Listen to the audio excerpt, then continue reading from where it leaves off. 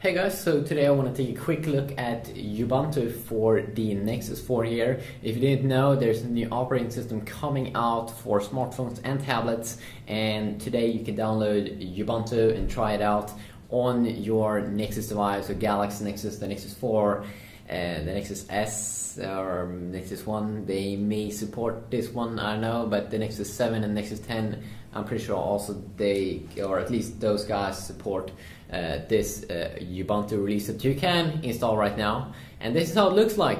So let's go over the interface the first time you boot it up. So first we have to have the app section. This is a place where you can see all your current running apps. So you can see I have my gallery open up right now, where you can see everything that's been happening. If I want to go back, I can swipe like that. So first you have your running apps, frequently used apps, and then the installed apps, and then apps that is available for download. So you can see apps like Evernote, YouTube, Wikipedia, phone, and of course this is just a beta release, so it's not perfect, but this is the app section. If we swipe one time here, we can go to our open apps, and then also if you swipe once to the side here, you can see that we if we hold in, we get a quick little preview here of apps and apps that we can fire up quickly. Say we want to fire up the camera app.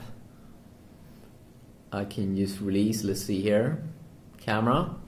Let's release it. And let's pick up a Galaxy S3 here pretty quick. And you can see that the camera is working also.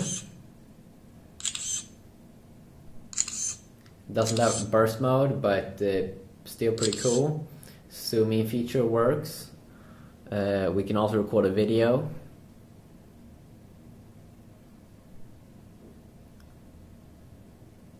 Okay, that one doesn't seem to be working at the moment. I can also record myself.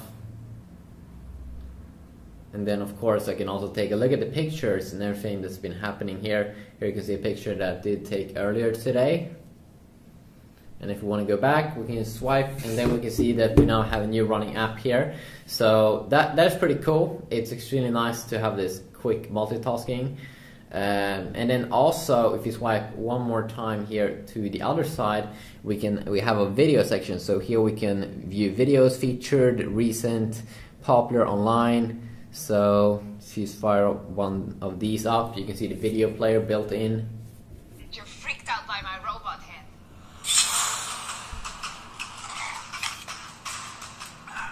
So this is some kind of movie.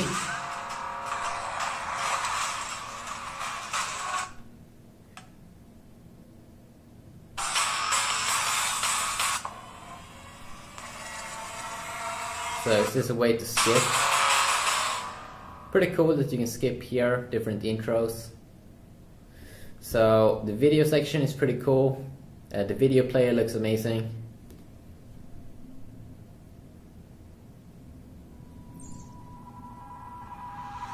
Today we're going to create a mashup.